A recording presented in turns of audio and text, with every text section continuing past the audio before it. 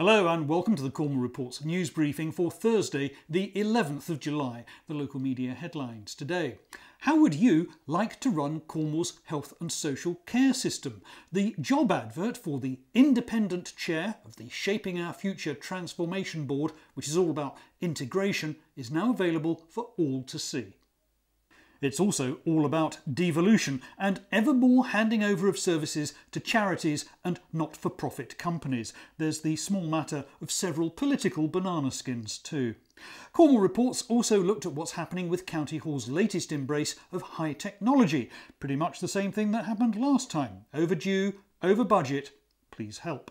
And it's the usual snafu at the Royal Cornwall Hospital in Truro. The Health Secretary has promised to sort it out.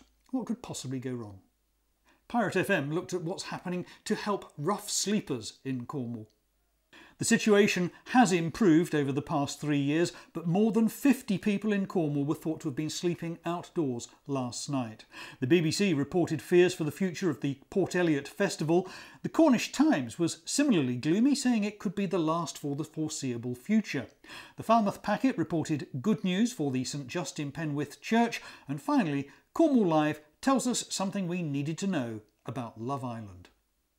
And those are the local media headlines for now. Thank you very much for watching. Do please share this video on social media. I'll be back again tomorrow. See you then. Bye-bye.